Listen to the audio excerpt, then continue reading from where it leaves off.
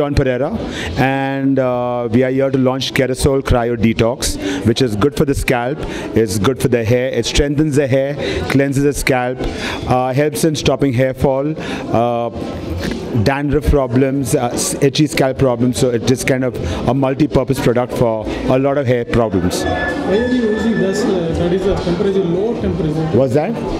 Temperature is 190 degrees minus 1. That is the Kerasoul, the cryo liquid. Yeah, so that goes into minus.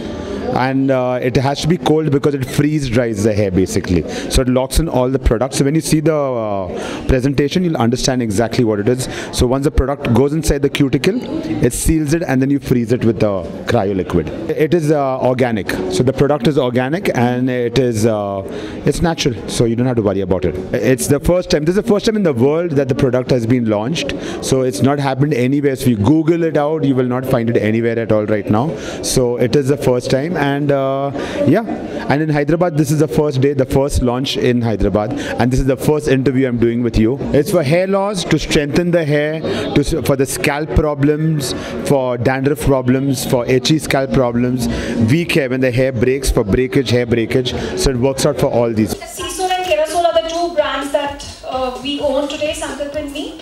So how Kerasoul was born, why Kerasoul is the most important question that people want to know. So I'm mother of two actually. I have a 9-year-old child and an 11-year-old child. And my 11-year-old boy, he's actually an eczema patient. Born in Australia, a very common problem to kids born in Australia with Indian origin parents.